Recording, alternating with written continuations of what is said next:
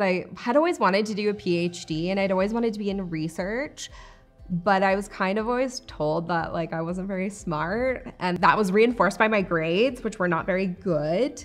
So when I found out I got into this master's program, I was like, all right, I'm gonna do the PhD. I always was aiming to have a doctorate. So when you are in social services, learning is an ongoing thing.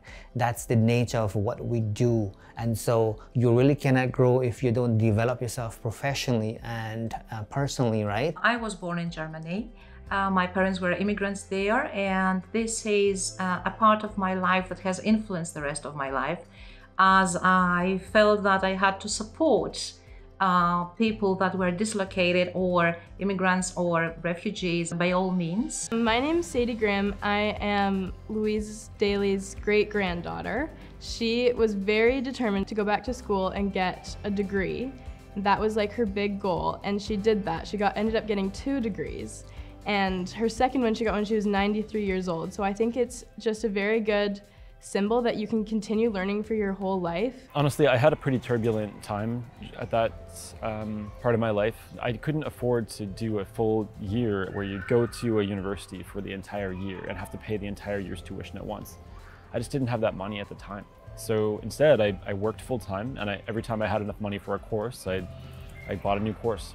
I'm doing a critical discourse analysis on the response to the opinion piece article I wrote for CBC, studying what Canadians' perceptions are of fat people. And that can be like in the context of healing or even like more general than that. The volunteer work that I do currently right now involves me doing personal mentoring, specifically to international students. I also do a community radio show, all volunteer stuff. I've been doing it for the past 2 decades. I offer mental health counseling, but I also do mental health treatment, 2 different things.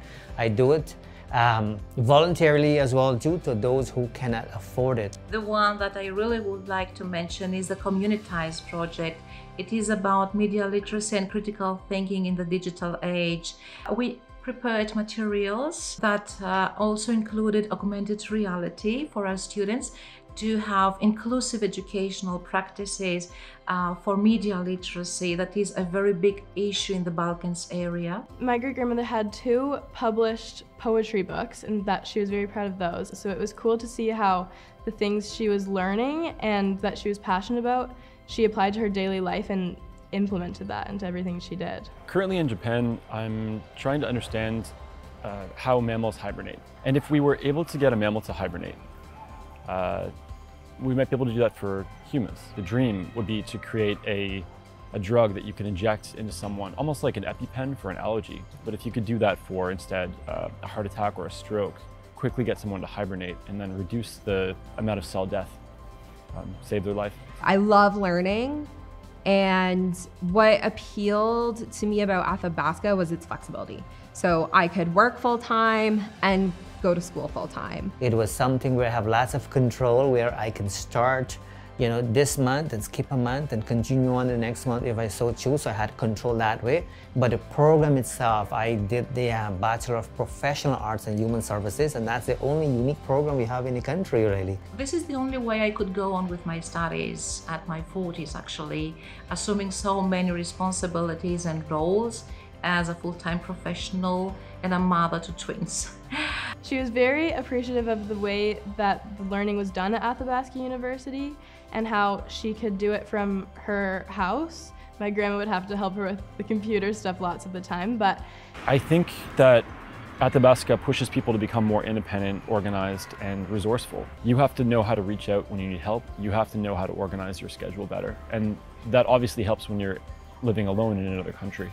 Honestly, my friends and family are my #1 fans. Also, I have been incessantly obsessed with this topic for a couple of years now. So like, the fact that they're still willing to listen to me is really nice. Being recognized for an award as such, which is very, very prestigious, and only one person receives it yearly, as I understand it, I think is a special thing. And I'm glad that we are bringing it home to Kitchener this time. I keep having connections with most of my instructors from Athabasca University. I definitely would like to thank each one of them. There is no course that I have attended at Athabasca University that does not support me at the moment at my PhD.